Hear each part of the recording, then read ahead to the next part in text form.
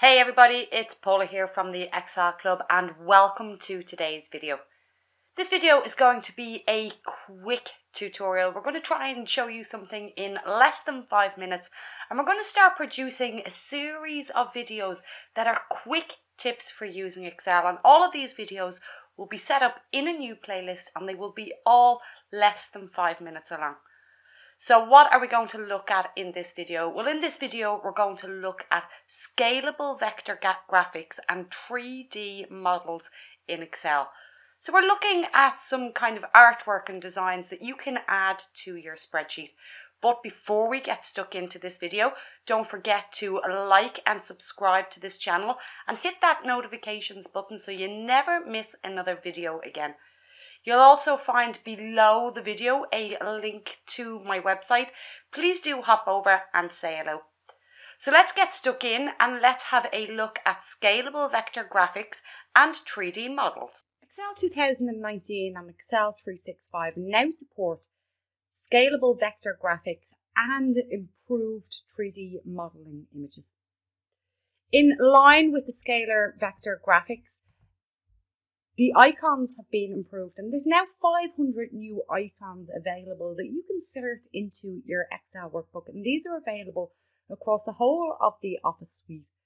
In addition to having them just available, you can also search, so let's say chart, and it'll give us all the different type of chart vectors that are available, or if we say telephone, it'll give us all the different types of telephones. By selecting one, we can then quickly insert it to our Excel workbook.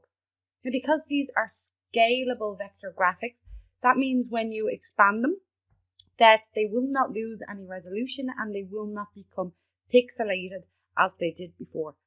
Don't forget with accessibility to add alternative text, and you can also change how these things actually look. So you can change the graphic feel if you wanted to change the graphic feel. You could change the outline and so forth and make these look a little bit more the way you want them to look. Also, if I was designing some sort of imagery within Excel, I would tend to remove the grid lines too. Now, in addition to these icons and these scalable vectors, we also have improvements to our 3D modeling. We can add 3D models, so you can upload a model from a file. So if you are an engineer or an architect and you're doing workings in Excel, you can upload 3D models into Excel. You can also select from your online source. Now, when you select from your online source, there's a lot of models available for you to play around with. For example, there are animated animals. If we take a look at the animated animals, so because they're animated, we know that these are going to actually move. So I'm going to insert that one to Excel.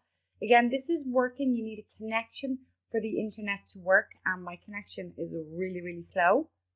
So once it goes in, you can see it there on your worksheet. We can make it a little bit bigger. Now, what's great about this is the rotating ability that's now available when you're working with 3D models in Excel. As you can see, we can rotate this whichever way that we want to rotate it. And it is animated, as we say. There are other static ones as well that you can use, and I put them in here to a different page. And again, you can just rotate these the way you want them to look in your actual workbook or your worksheet. And if I were doing that again, I would remove the grid lines. So that is 3D models and scalable vector graphics.